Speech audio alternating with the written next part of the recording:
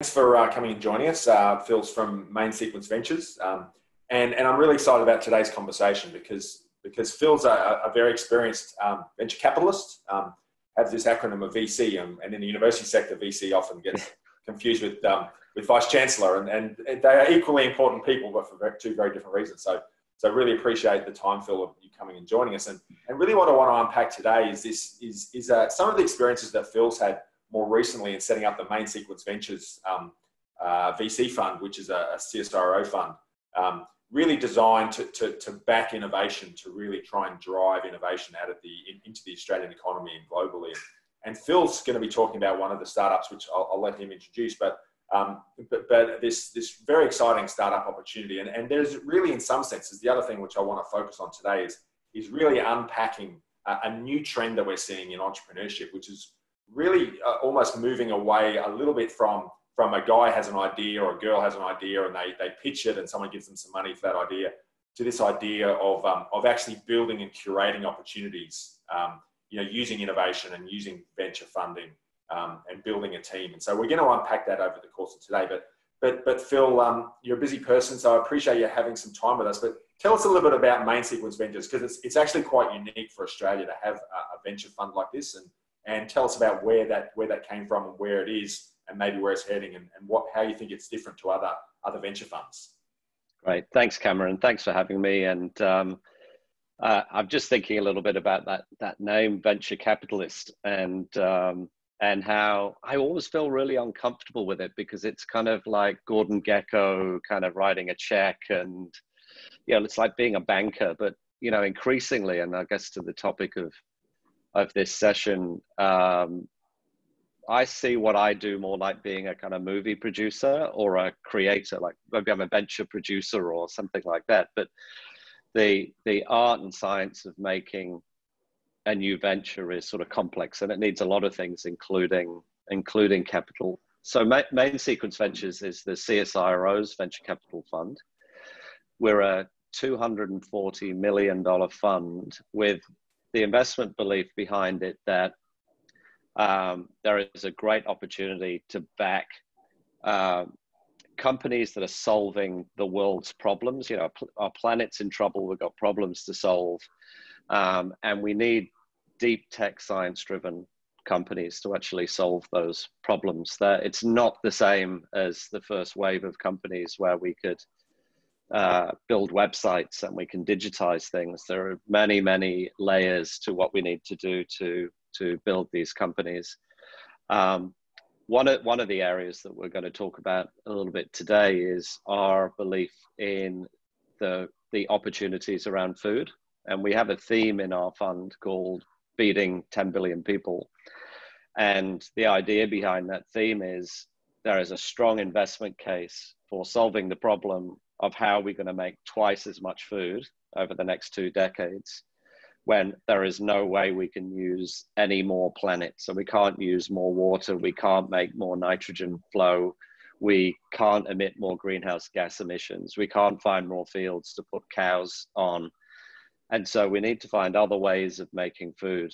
And the companies that do that are going to be industrial giants in the future. So that's an example of the kind of companies we want to invest in. But making a food company is unbelievably hard. And I learned that in the early days. One of my early experiences here was helping the teams going through CSIRO's On Accelerator program, who were frequently from the food space. So I remember we had a company that had this brilliant technology around an alternate way of delivering calcium into the body. And the calcium came from shellfish. And it was an opportunity to deliver calcium-rich food to people. And the science was brilliant. But food has supply issues which are large. It has fickle consumers who are locked into habits of, if you think about what you eat, you kind of eat what you became comfortable eating when you grew up as a kid, and what your mum and dad fed you. So It's very hard to say, hey, you don't need milk anymore. Let's try this instead, for example. And this company, as an example, struggled with that. It had lots of missing elements. It didn't know how to think about the marketing. It didn't know actually even what the product is. Should it be a lolly, a drink, a juice, a supplement? Do they sell direct in supermarkets? Do they become an ingredients company for other food companies? There's so many questions. There's so many different paths it can go down, and some of those might be successful, and some of those might be a catastrophe. So it's very, very complicated. So when Main Sequence was formed, we thought we needed to be very directly involved with increasing the chance of success of these ideas. And in fact, we thought we had to cause the creation of many of these companies. And one of the themes that we were excited about was plant-based meat. If we've got to make twice as much meat, but we can't because we haven't got enough planet left, how do we do that? And of course, we're seeing the beginning of the answer to that question in companies like Impossible Food and beyond, that we can actually make that thing we call meat with plants, and there's a lot of science involved with that. So the way we approach that is we thought, well, what are the elements that you need? So we need scientific capability, which is very deep. We need access to supply chain. We need to understand the customer and be able to get something in front of them very, very quickly. And we need capital, obviously. Well, that part we can do. And we need some entrepreneurial firepower to kind of build the momentum into this and go hard. So we founded V2 Food, that you may have heard of, and the name comes from the version 2 of the food system, like literally the audacious goal of how do you actually just rethink where food comes from and what it actually is, starting with meat. And so we brought together the CSIRO, who didn't have existing patents or anything like that, but they did have incredibly talented meat scientists. There is such a thing as people who analyze meat and all the components of the flavor and the experience, and they do that normally for the meat industry. The protein science to actually transform the structure of a plant-based protein into something that's gristly and fibrous like meat, and to bring that together with so we had CSIRO have come on board to do that, and they are a shareholder in the company and a very important part of the business, now doing everything from lifetime carbon assessments of the product through to nutritional uplift work streams, to the refinement of the different textures so you can make pork and chicken and all these other things. We have Hungry Jack's, the Australian Burger King, who have really helped us with supply chain and straight into national launch. And Main Sequence coming together to actually fund it with an amazing entrepreneur who already knew how to make a new product from experience in companies like Mars and PepsiCo, and his name's Nick Hazel. So we assembled all those ingredients together, and what that allowed us to do was launch a company that very quickly had lots of impact. And just to give you some kind of calibration of that, Impossible Foods, who are really the gold standard from our perspective, the company to compete with, and if anyone's had that, it's a remarkable product. They had already spent $500 million and had taken 5 years in the lab before the first customer in a restaurant got to taste their meat. We created a product with all that firepower in 9 months and launched it at Hungry Jack's. So we took the time it takes to make a baby, but our baby was an alternate meat company. And we launched nationally across Hungry Jack's in October, 9 months after we had actually founded the company and started this machine in motion. And, you know, I think any of us involved in making ventures, which we all are, know that momentum is really important in making a company. And in fact, if there's one principle which I believe is so important and I really live by, it's momentum. Any time I've started a company where there has just been such velocity in progress, just sweeping away everybody, customers are just astounded by how quickly it's coming together. You know, the team's excited and thrilled, and the investors are going, oh my God, you got that done in that much time. Like that, it creates a very strong virtuous circle. So one of the things I'm always trying to design in our company creations is how do we begin with that momentum and not allow it to be interrupted. And so we have some projects at the moment in other areas where, for one reason or another, COVID not being one of them, we have reason to believe we wouldn't be able to just go once we press start. So we're just pausing a little bit on pressing start until later on in the year. But when we start, we will be unstoppable, because we think that's just such an important part of the equation. So how am I going, Cameron? Am I talking about things here? There's so much in what you've said, which is really helpful. And I guess one of the things, and I do want to talk a little bit more about V2 and the trajectory, but there's a couple of things I want to pull up on, and you can comment on one or both of them, depending on how quickly you get distracted. But one of which is this idea of momentum. I thought that was really good. And we often talk about this in terms of commercialization and entrepreneurship is finding product market fit. And there's this theme out there that says, look, you know, when the dogs are eating the dog food, you're onto something right. And there's always this challenge of how do you know before you get started, you know, and particularly in technology, you know, and you know, you're working with CSIRO. We work a lot with the University of Queensland, and a lot of these things, you know, you don't know because you've got to build it first. And that's why a lot of startups fail, because you build it and then they don't come, you know. So talk to us a little bit about, you obviously came to this, and in some senses I'm hypothesizing that you're a little bit lucky, because Beyond and Impossible had already done this. And so the market was there, the market was hot. You just had to join. So I'm sort of interested in your thoughts on being a fast follower versus being a trailblazer.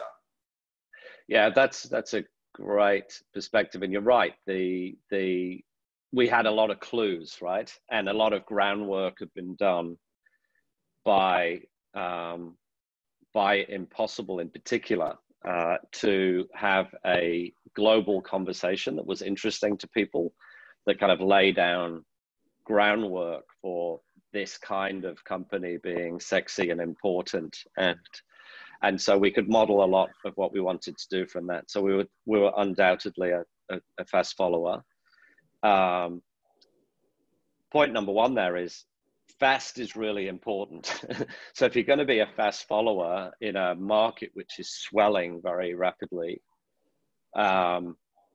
you can't be a slow follower, because you'll be an also ran, right? And you know, we're very clear that in the next couple of years, you know, we want it to be Impossible Foods, Beyond Meat, and V2 Food, right? As the names that you talk about when you're talking about the world leaders in this area. So whilst we're following, we've got to get where they are, you know, as instantaneously as we can.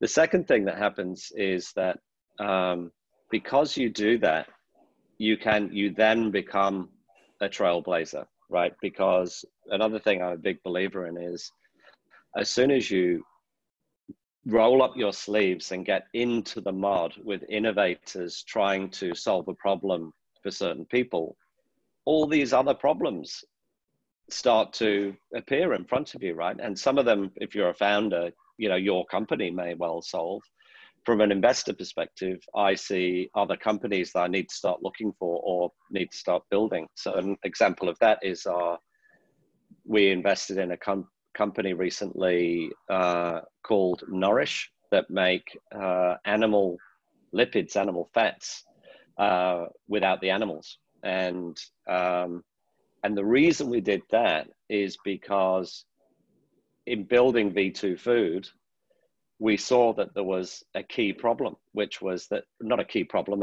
we could see the next barrier to cross, right? You know, sort of alternate proteins are already, you know, incredibly amazing compared to what they were a few years ago when the sort of pea burgers on the shelf at Woolworths. But there is a threshold. I mean, if you think about crunching into some bacon, pork belly melt in your mouth, Wagyu, veins of Wagyu fat that make the meat very moist, the creamy experience of milk, you actually can't do that. That's not alternate protein. That's another technology, which is around the lipids, which carry the flavor and the mouthfeel. And so we observed that in V2. And you wouldn't know that unless you're trying to make meat from scratch, right? You see that inside. And so we started looking out for companies that actually do that. And we caused that company to happen and the work to begin. And we brought a team out of CSIRO to do it. The final point, Cameron, is that the how do you know question, the part of momentum is how do you know quick, right? And this is a really interesting contrast to how research generally happens, in my experience at least. So a scientific project or platform usually has the core driver is curiosity and understanding and kind of unlocking, you know, so for example, if you had a scientific project on making plant-based meat, all these work streams would open up around, well, how do we match the nutrition? How do we match the experience? And, you know, what different technologies can we do? And, you know, how can we make the fat, and how can we make the protein and flavor? And it becomes this sort of big fat, not the point of a spear. It becomes like a big fat roll through time slowly, which theoretically at some point is incredibly powerful because it's got all these answers. But, you know, we know that quite often that doesn't happen. Things kind of just get stuck or run out of funding along the way. And so what we did was we're very clear at the beginning of V2 Food, even though our ambition is, and is definitely all starting to manifest now, to be a company that is not only interchangeable with meat, but actually nutritionally superior. We're very clear that our first job was to make it nutritionally on par with beef, no better. Like, don't try and go crazy innovating there yet. Get it on par, but without fail, make it something so good that a meat eater will just go, oh my God, I can't tell. And so we set a high bar there. Doing that with Hungry Jack's is, you know, intuitively you might think, well, I mean, it's like a Rebel Whopper. That's not like a Neil Perry steak, you know, with a high bar of experience. But actually, a burger in a patty in a burger is it's 100% beef, right? There's no salt, there's no pepper, there's no garlic, there's no tomato sauce, or it's just it's minced. It's a minced patty, and so you can't hide simply, right? You know, so whereas if we're making a ragu or a sang choy bao or a lasagna, you know, you've got all these distractions in the flavor and the experience that you can mask at suboptimal carrier or medium. And so that was a high bar. And we had that frame, and we had in our sights, you know, Hungry Jack's, Parramatta, high vis, you know, truckies driving through just wanting a burger, with absolutely no care about anything other than right price, tastes like a burger, love it, kind of thing. And that was our first test. So we said, in the design of the company, we said, in 6 months, put a smaller quantity of product in patties, in burgers, in a real Hungry Jack's that ordinary people taste, and they're going to tell us it's like meat. And if that doesn't happen, we don't have proof, and there's no point doing anything else. So that was that's how we did it and got to the confidence that we wanted quickly. Yeah, no, that's great. And I think one of the things that you've called out is this idea of making sure you're solving the right problem. You know, again, researchers, the challenge is they want to solve all the problems. They want to make 100% productivity gains. They want to talk about nutrition, or they want to talk about, you know, 100% success. And in reality, that's probably why we have this problem of a poor lack of commercialization, because the researchers are solving lots of different problems, but not necessarily the single problem. So you focusing on that idea is that it's just got to taste just as good, if not better, and be equivalent in price and equivalent in nutrition. So that focus on that solving the right problem, I think, is really critical. And I guess one thing that, you know, in the courses that I teach in the UQ MBA and the Entrepreneurship and Innovation Masters, we're often trying to get students working with researchers to help them, because what I see is this real opportunity, and this is where I want to go to in the conversation, is how can we leapfrog? Because, I mean, we're in this crisis, we're in this COVID crisis, and the world's going to change.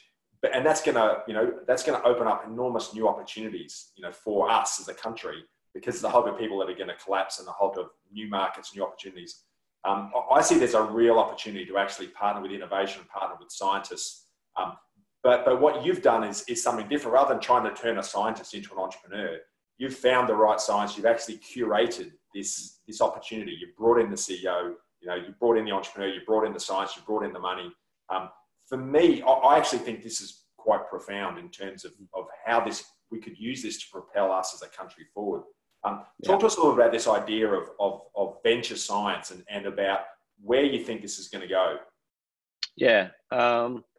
So this has been an interesting journey for me, because I began with this idea of sort of transforming scientists into entrepreneurs, right? And there is no doubt that some of the best entrepreneurs I know are also quantum physicists and food scientists, and you know, so very clever people, you know, right across different skill sets.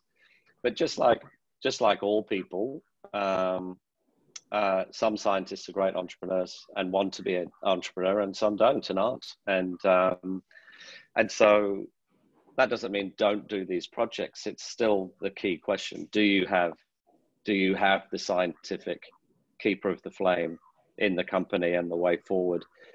Do you have the entrepreneur and the commercial approach? You know, do you have the ability to tell a story? Do you have access to supply chain? All those things. I mean, every company will have different requirements. So that's sort of step number one, is sort of what does this need? And, you know, as a hypothesis, and who might we bring in to do that? We're working on a project right now which has got quite a few people involved, actually, and it's really interesting as an investor, because, you know, as you know, usually what an investor's doing is trying to maximize their holding. I mean, that's what we do. We sort of own a piece of an asset of a company, and we try and make that piece as valuable as we can, and we want to own as much of it as we can whilst keeping everyone aligned inside the company. And so here's a situation because we need other people, right? This thing that we're looking at right now will simply not succeed or take 10 years longer unless you just put inside the company the right people, the right forces, on the first day. So that's the idea of venture science. And the second observation that sort of came along was that frequently scientists, that there's a dependency on a work stream already happened inside a university or CSIRO or something. Then there's been a whole bunch of work on it over the last 5 years, say, and there's been maybe millions of dollars put into it. And it creates all this inertia, right? Which is, well, been lots of money put into this that we need to get returned. This is, maybe we shouldn't give it to you, maybe we should give it to somebody else. And just all these conversations that stop innovation leaving a research organization. And the other side of this same opportunity is that research organizations need revenue. They need revenue from doing research, and they need excuses to do the most interesting science, right? That's funded. So one of the ideas behind venture science was, well, what if we cause science to happen? What if the venture, instead of waiting around ready to write the check with something that's already perfectly baked, says, why don't you guys get really, really good at making plant-based meat, or whatever it's going to be, and our company can have a research agreement with you, and let's do this together, and make you lots of money and cause this science to happen inside your organization, and give us whole new insights about this whole new market that's happening. And it's been profound, quite honestly. There's been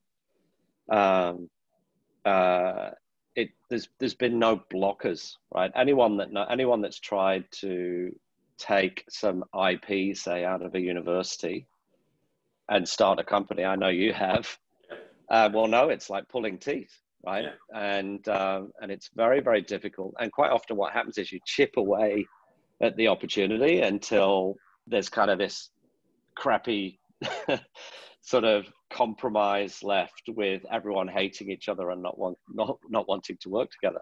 Whereas this is the opposite. This was like, fantastic, we can get into this field, which I can see is happening, and we've definitely got all the skills to do that. And then as a result of that, millions of dollars have gone into CSIRO, and they have a stake in a company which is becoming very valuable right now. And it's been so successful, in fact, in CSIRO, that there's now a whole division that's what they do. It's called, there's a director of company creation inside CSIRO. His job is to go around the whole organization looking for these opportunities to create a company from scratch, and rather than incubate the science for 5 years and then try and raise money on something, actually just cause science to happen from the venture opportunity. Yeah, and where I think that's really exciting is through the MBA program, often we get people that are got 10, 15, 20, 30 years worth of experience, and they're interested in maybe a change of direction, or they've come near the latter part of their career and thinking, I'd really love to have a crack at something, but I don't have an idea. And so for me, this is really interesting where we combine this power, which is what you've done with Nick in V2 Foods, someone who's got really deep domain experience, really good credibility, but himself doesn't have that idea, and actually bringing that person in and partnering them with some amazing scientists that can actually go out and create some value. So do you get a feeling that this could be something that catches on, in terms of... Yeah. I mean, this is first of all, we need it, right? Because as I said at the beginning, I think that the next generation of massive companies need both incredible business talent and deep scientific knowledge, right? And we need to figure out what those companies are. We need to cause them to happen very, very quickly. They simply don't exist yet. And there's just this amazing opportunity. I often refer to the world of the universities and CSIRO and the other research organizations as a cookie jar, because that's what it is for me. It's kind of like, it's just like, oh my God, look at these cookies. This is just so delicious. And the amazing opportunity for all the people on your course is you have this context of the university right now.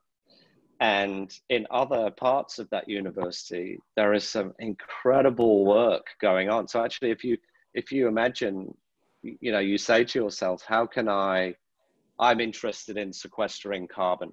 I want to find something that does that in an interesting way and find a commercial opportunity, because I think the world's is going to be pulling for that.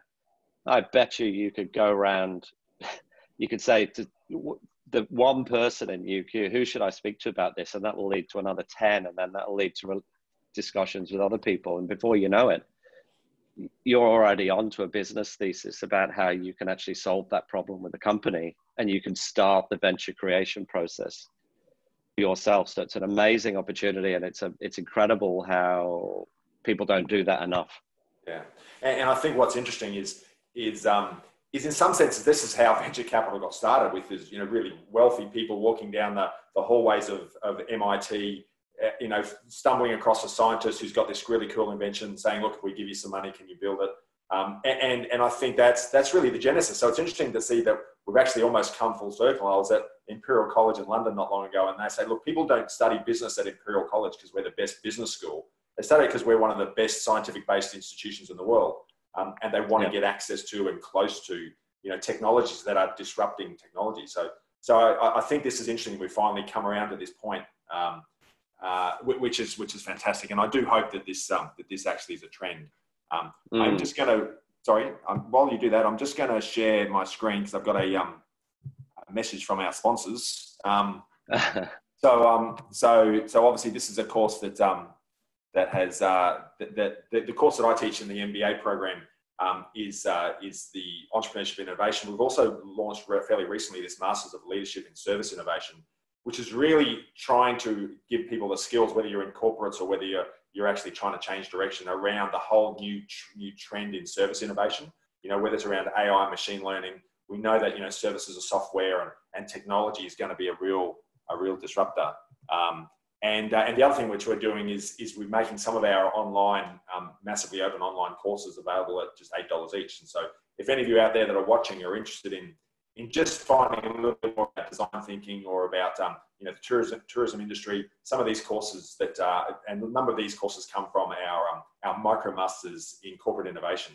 And so the stuff we're talking about, you know, you and I feel is relevant, and maybe just finishing off on this comment, relevant not only for an entrepreneur but also for a corporate. And I think those corporates that are going to survive are going to have to find ways to be innovative, and maybe talk to us a little bit about the impact that V2 Foods has had on Hungry Jack's as a company.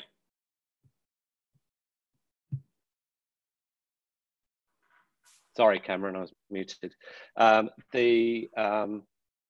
think that service design course looks fabulous, by the way. I think that's another big underrated area, because that unlocks so many things. But the engagement with a company is, you know, can be the most valuable thing ever, and it also can be rubbish. And what it's all about is the difference between how the company behaves and whether they sort of truly lean into an opportunity. So we could not have done V2 Food without Hungry Jack's. And because we had Hungry Jack's, we had a product that was ready for consumers that they understood terrifically. We could nationally launch. We already had supply chain to pretty much anywhere in the world. We already had co-manufacturing deals. So just all this happened incredibly quickly. So the understanding and the access to resources was just simply impossible to do without that kind of company. What is inspiring about how they did this process was they considered themselves as founders of that company. There was no confusion that this was another Hungry Jack's burger, right? It is, but that wasn't their most. We asked the question multiple times when we started the company. Do you want just another burger, like what became the Rebel Whopper, or do you want to make a company that's bigger than Hungry Jack's? We want to do the second one. But if you want to just go and pay CSRO to do some work and have another product, then yeah, that's cool as well. But sort of you got to choose. It's not. And there was great clarity on that, which we got from obviously the highest authority in Jack Cowan. And And it was even very specifically said, this company needs to be able to sell burgers to McDonald's. Is that cool? Kind of thing. And the answer is yes, right? And so that's quite a different approach. The second thing is the way, as we're structuring new ones of these, we've realized that the venture coming together with big companies who are a lot more sophisticated now, I think, than how they were before, thinking about new things and what their expectations are, and these research labs, is that the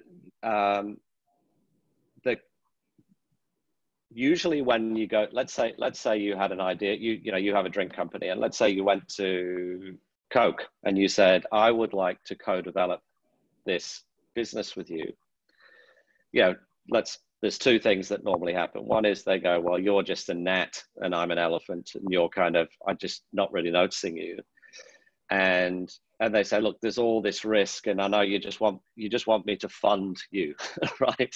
You're just another one of the people that's asking us for funding, and really would rather just give you more money in 5 years when you've already nailed it, and then we'll just make it bigger, right?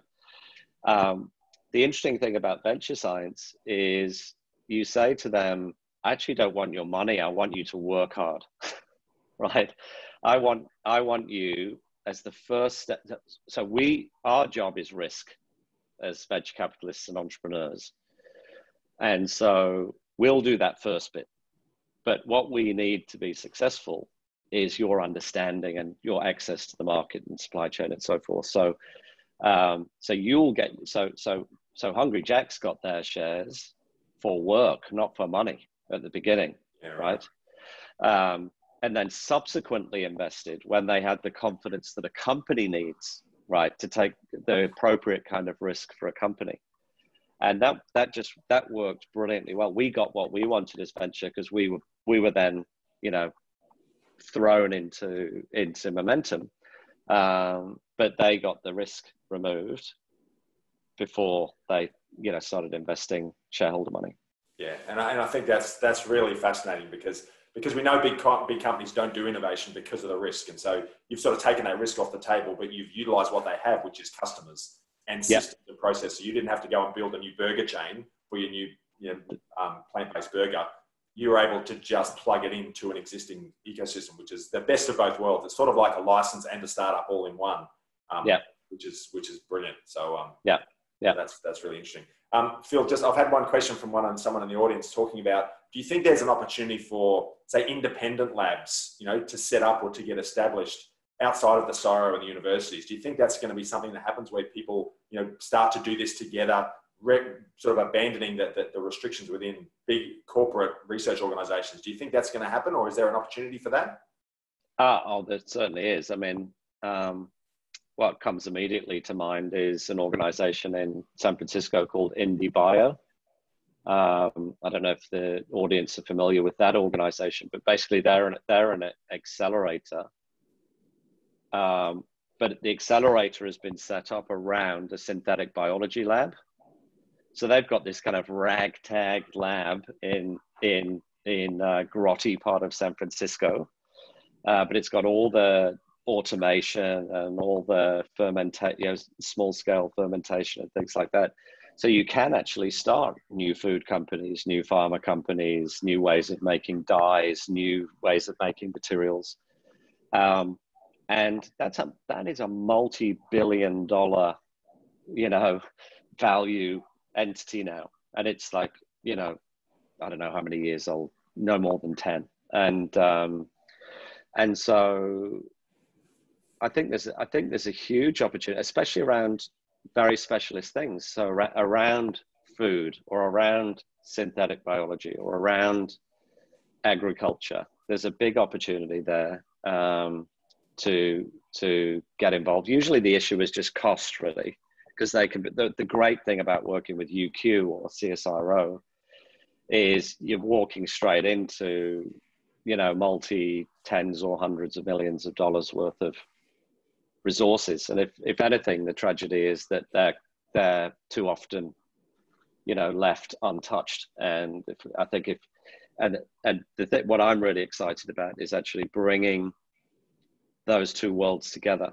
I think by having, you know, your group just being close to people that are mixing things in test tubes and doing things with photonics or quantum computers or whatever will just cause great things to happen, right? Yeah.